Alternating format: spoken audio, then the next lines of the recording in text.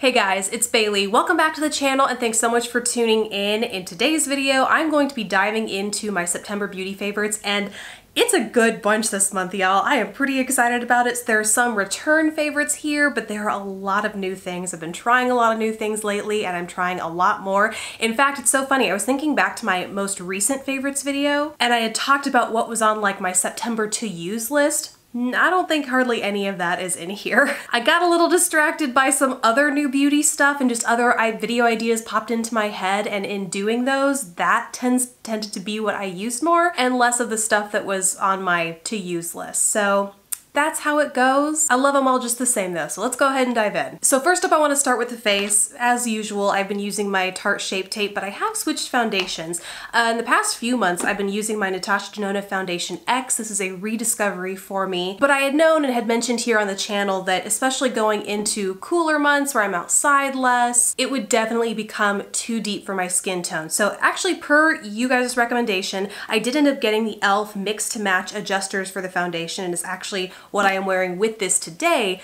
But all in all, the formula for the Foundation X is too dry. It's really lightweight, nice mousse, but it gives like a demi-matte finish to the skin, and I don't know if you can hear it. Hopefully I'll be able to cut out all of my hacking and throat clearing throughout the video, but I have caught the first fall cold of the year, and so I've been on a lot of decongestants, and I think just between that and the changing weather, my skin has kind of gone haywire. I'm just like breaking out like bonkers on my chin area, and not even my skincare can combat it, but overall, my skin is just a little bit drier, so I've had to switch to something, or actually go back to something that's a little bit more hydrating, and that for me has been the Flower Beauty Light Illusion Foundation. I have a whole, well, not a video specifically on this, but I did a full face wear test. It's in one of my top favorite things from the brand, and for reference, mine is the shade Warm Beige L4. So this has been my go-to because it's very buildable. I'm kind of surprised. It has a relatively thin texture, yet it's very buildable to an almost full coverage, looks like second skin. Even with my, dryness and whatever it is I'm combating right now with my skin, I still notice it can kind of wear away in my T-zone where I get most oily throughout the day. So I have also been loving the new Laura Mercier Translucent Loose Setting Powder Glow version. I picked this up in the Sephora VIB appreciation sale and have been loving it ever since because it does the job of a setting powder in that, you set it, keeps your makeup in place, keeps it from breaking up throughout the day, but the glow in this it ensures that I get the benefits of a setting powder without taking away the glowy component that I love from this Flower Beauty foundation. So I actually have a whole video review that I posted this month of this guy, especially in comparison to the Lancome Absolute setting powder, in case you are curious.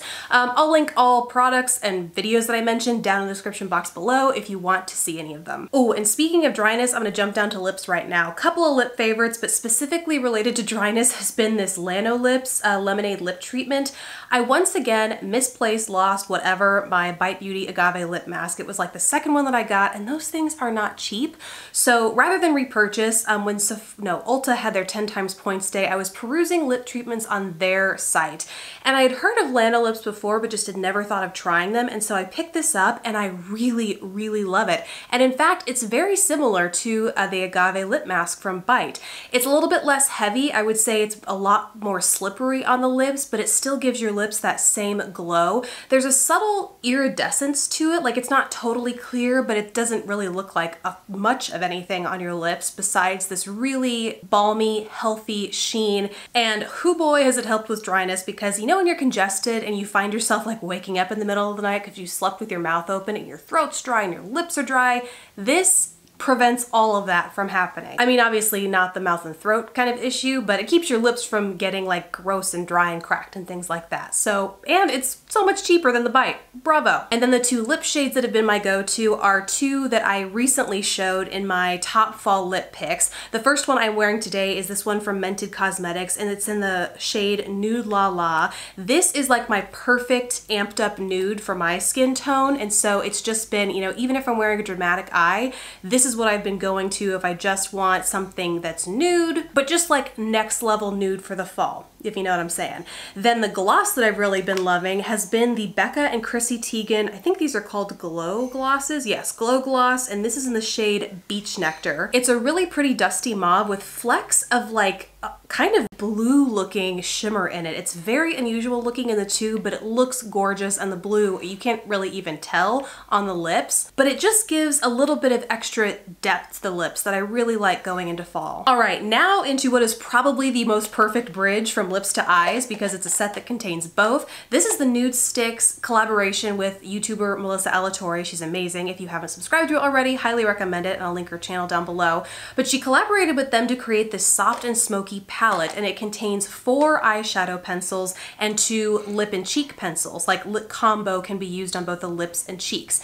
I've loved this because the pencils are so easy to use. I have a video using it, by the way. I'll link it down in the description bar below as usual, but it's basically a tutorial where I walk you through the set, and I also show you my favorite ways to apply pencil products, because I know some people, it's not necessarily intuitive. And so I just wanted to share my favorite tips and brushes that I use to apply them, as well as show you how I create a look using these. And because they are just so easy to use as is, especially this set, I mean, it really is like a full face with just 5 pencils. It's been really intuitive to reach for on days when I just don't want to have to think about what I'm putting on my face. Additionally, most recently, I traveled with this for a weekend wedding, and it was just the perfect travel set because, again, you have everything you need in this one palette, and it's especially travel friendly because there's no liquids to worry about. You can even toss it in your purse or your clutch if you're going to a wedding. It's like purse size, clutch size, so you can take it with you to touch up throughout the night and not have to worry about carrying around bulky products. It's, yes, I've really loved this. More so during the weekend trip and then the first part of the month, because in the second part of the month, I did a thing and I bought the new Pat McGrath palette. Still not regretting it. I mentioned it in, I think it was my favorite fall lip colors video. Mentioned just kind of like being giddy over getting this palette, and it has, the love has not worn off yet. I am wearing one of these shades. It's the shade, these are not printed on the back. I don't know what shade it is. It's this gorgeous duochrome looking thing right here. I actually did a demo applying it over the look that I'm wearing today, just so you could really see how these apply. I'm planning on doing a multi-look video with it, but I feel like I've been mentioning that for a while at least, and so I wanted to give you something to go off of here. But basically, this, more than any other Pat McGrath palette, and I do own one other of the Mothership palettes, but once I saw that when she was launching this palette just screamed my name. It screamed fall. It's just perfection. You have a deep plum over here, 2 matte shades, a taupe, a warm copper, a really warm and red metallic crimson shade, and then 3 of these like pressed glitters almost, that some of them have duochrome components, some of them are just straight up glitter. She just makes such gorgeous, cool palettes and amazing tutorials using them. FYI, if you're not following Pat McGrath on Instagram, she does the coolest quick little tutorials on how to use her palettes, and even if you don't have them, I mean, you can kind of try and dupe it yourself because the looks themselves are just so gorgeous. Some of them are artistic, maybe more or less wearable for the everyday, but some of them are, and just really great inspiration to have. So highly recommend you follow the account if you haven't already. And if you have been eyeing this palette and are crazy enough like me to be able to justify the price to yourself, I recommend it. It has been a favorite ever since I've gotten mine, so there you have it. All right, and last up are lashes. These have totally changed the game for me. In fact, I was looking back at the videos that I posted over the last month, and there's only one where I'm not wearing lashes, which is such a stark difference from literally almost every video on this channel, where I love the look of lashes, but the time it takes to wait for the lash glue to dry to where it's just the right tackiness, who even knows what that is?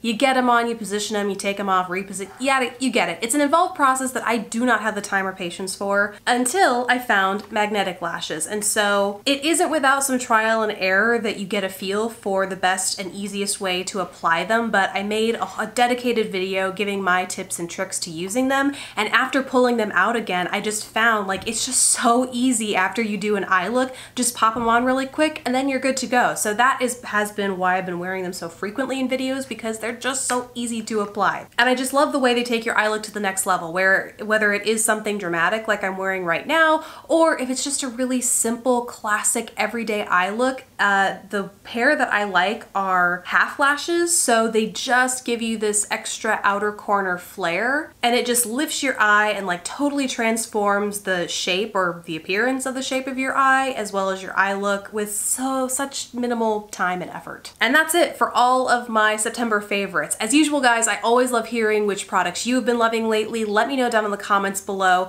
Thank you guys so much for watching. Please don't forget to subscribe if you haven't already, and I will catch you in the next video. Bye, guys!